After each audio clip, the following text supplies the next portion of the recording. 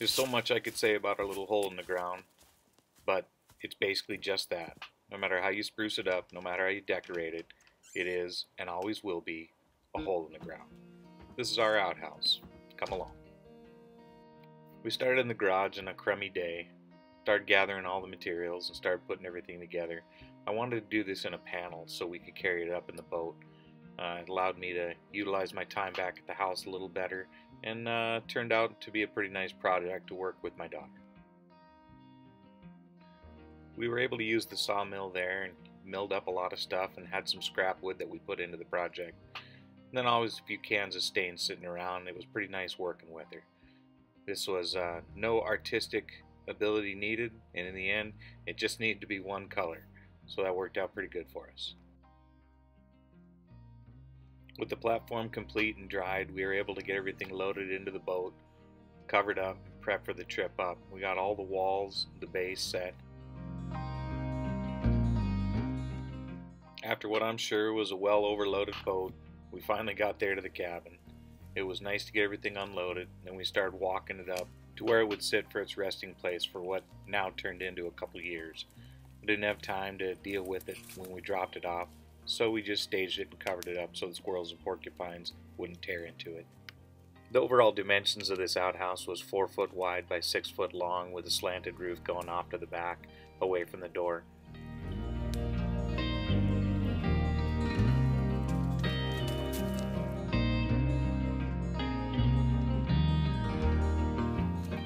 I had a sneaking suspicion I wasn't going to be able to dig a hole very deep, and I was right. So as soon as we were able to get a hole opened up, we got down to some frozen ground, and that's when I started a fire to start thawing things out. Got to dig down, and then we'll get a fire going. Push the fire to one side, let the coals burn, while I chip and dig this side. Then after a couple hours, roll the coals to that side, chip and dig, and just keep doing this until I get down far enough.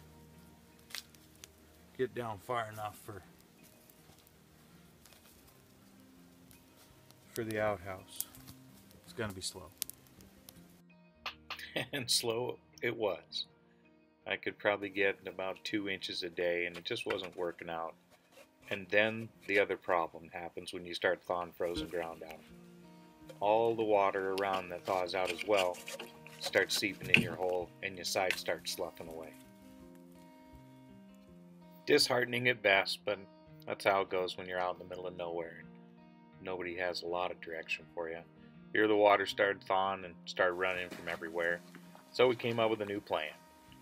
We were going to come back that winter and really finish this hole, because I was done with everybody doing their business in a bucket.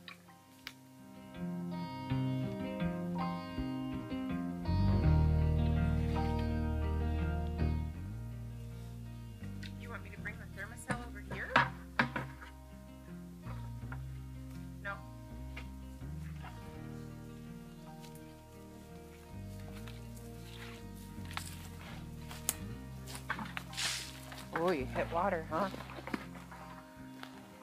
Yeah, groundwater's coming in. Not groundwater, but all the... Seems that as fast as I bailed the water out, it just melted and ran in from somewhere else. And it was ending up not making a lot of headway that season. So we moved on to a different project.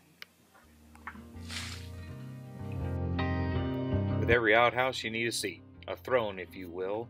So before the porcupines and the squirrels got in and destroyed the remaining plywood I had sitting around, we built a throne up. Made it sturdy, doesn't bounce, and I think at some point in time we even threw some stain or paint on it. All great projects have a great crew, and this is mine. Killian kept us going, Ronnie was there with drinks and refreshments, and then in the end, they're the ones that threw the stain on it, because I was kind of done for the day, I think. It was enjoyable, day was nice, wasn't overly hot, good company. That next winter I brought a friend up so we could finish the hole. It was enjoyable having him there. Okay, good morning. 21 Mile on the Elliott Highway. I'm heading up to the property a week before spring break. It's March 3rd. A nice balmy 15 degrees above aught. And got my main man, Booyakasha Regan, is going with me. Reagan. Either one is socially acceptable.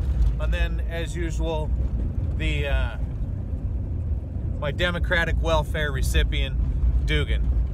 Our game plan for the weekend is to get the snow knocked off the tent set back up, snow shoveled out of the main cabin area. We got a few logs back there that we're trying to bring up, and we will get the logs positioned near, and if time allows, put some logs up. And then finally, as the coup de grace of all of it, I would really appreciate any work we could do on the outhouse. So that's the game plan. We hope you have a good time. We'll be doing some logs throughout the rest of the trip, and as usual, we'll see you on the river.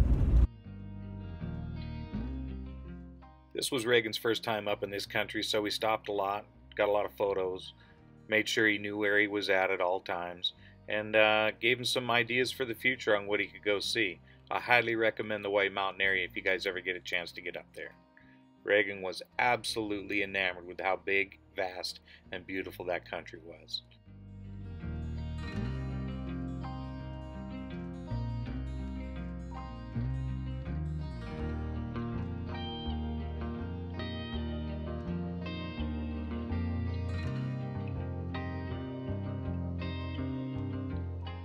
As soon as we got to the landing, we unloaded the machines, loaded all our materials up, and got ready to take off. It takes us about 2 hours to get to where the cabin is, and then we started the fires so things could thaw faster.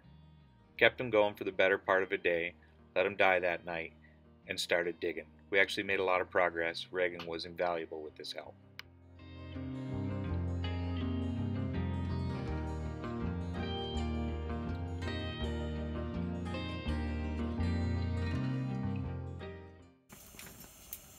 We made it alive, eating food and tent.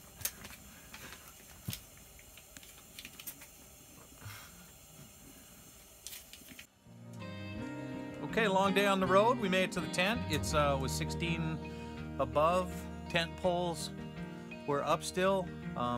Little heavy snow load, but I'm glad we came when we did. Wood stove, the old Wilbur Brothers wood stove, fire dried up. That was pretty perfect. Reagan touched my snow machine 2 times and broke it, so there's that. Drying everything out right now, just got random chores taken care of. We got everything shoveled out. Tomorrow's game plan is to get some firewood stacked up. We're gonna put some logs up. We gotta get the generator going, get some logs put up, and then just maybe explore a little bit. We are gonna try and clutch start the 700, and if that doesn't work, we'll be riding deuces going home, and then I'll just bring tools and all the parts I need for the 700 coming back, so no real crisis on that one. Got a few recoils at the house, so I'll go get those. Man, I got no complaints. Made it safe, made it sound, and as usual, we'll see you on the river. Dugan was pretty tired that night when we got back. We got the tent nice and warm, and yup, you're seeing it. 98 degrees in the tent. It was so nice and so warm that Reagan couldn't be bothered in the middle of the night to get his ass up and put a little wood in the stove. New guys.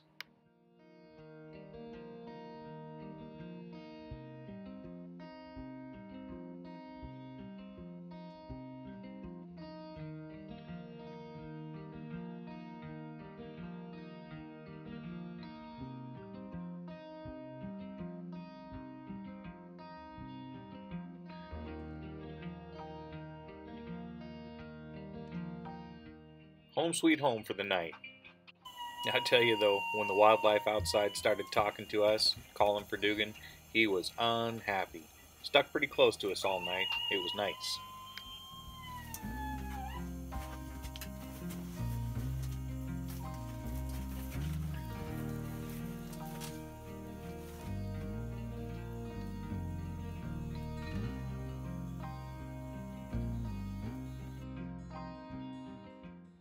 The next day we set the platform because the hole was dug deep enough, and cut the hole for the throne. After that we moved on to putting a few courses of logs up. Took a while because we had to get all the snow moved out first. Drew the logs up that have kind of moved around a little bit, but then we were able to set them, and it turned out pretty nice. Good day for us. I think Reagan learned a lot as well.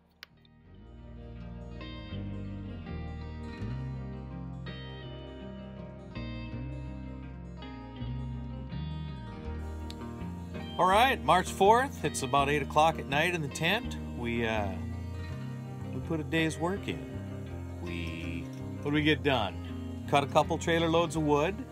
I think we put 3 courses of logs up, 4 in one place, I think.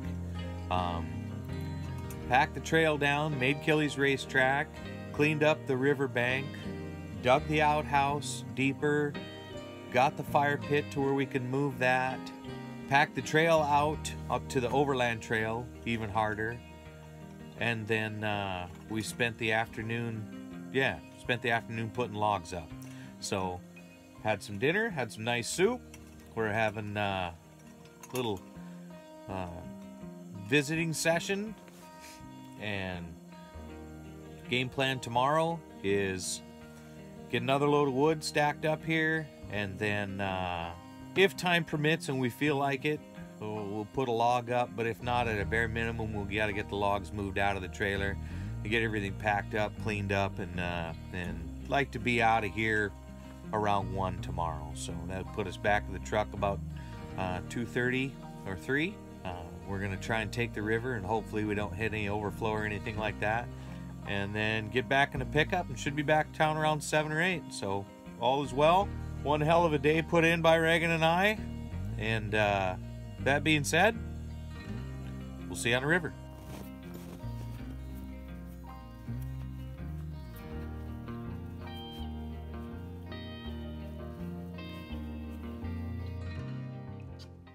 Which brings us back to the very end.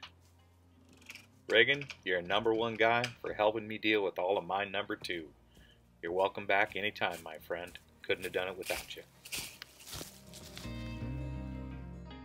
As usual, thanks for watching. Hope to see y'all on the river one day. Take care and be kind.